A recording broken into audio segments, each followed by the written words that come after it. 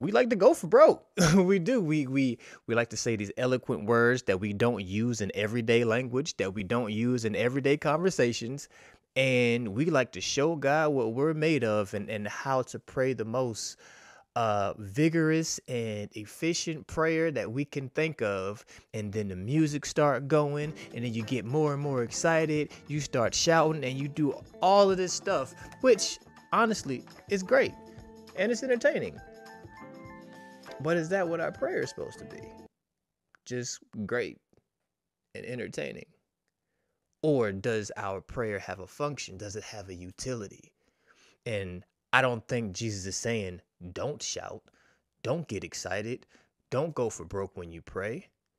What he's saying is, please make sure your prayer has a utility, has a function when you're praying it. Because if your utility, if your function is just to be seen by people, then you already have your reward because people are already looking at you.